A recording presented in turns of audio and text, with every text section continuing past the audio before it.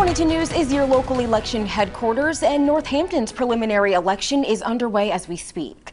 22 News reporter Jillian Andrews is live from our Hampshire County Bureau after stopping by a polling location earlier today.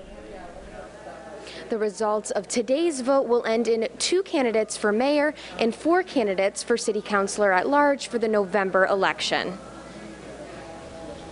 Voting began at 7 on Tuesday morning at the Northampton Senior Center.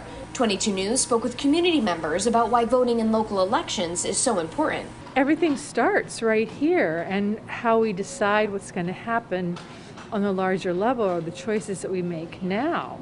I spoke with one voter who said she'd like to see candidates create a plan of action for places like Pulaski Park. I think we need a changeover of the way that we're addressing our needs of the houselessness and people who have food insecurity in the city. This is usually just done at a point of contention and a lot of unfortunate incidences. We've had a lot in the park where crime has risen. To address these issues, Jessica believes there needs to be an increase in services that support those in need in the community.